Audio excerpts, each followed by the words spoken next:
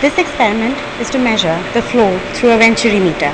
The Venturimeter is a flow measuring device.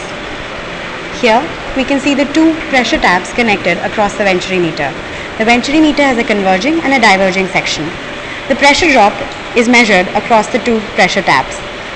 Before the start of the experiment, ensure that the manometer liquid is in the two limbs is of the same level.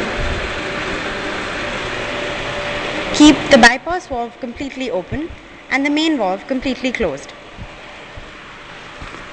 Gradually open the main valve.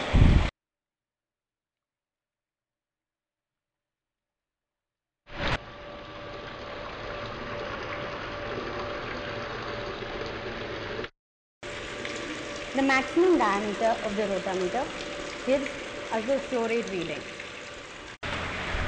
The liquid flows in the following direction.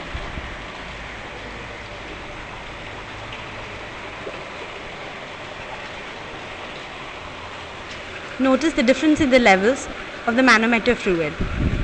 This is the upstream side and has a higher pressure. This is the downstream side and has a lower pressure. The difference in the manometer fluid reading gives us the pressure drop across the Venturimeter. The same steps can be repeated for higher flow rates. For higher flow rates, we can also use the mercury manometer.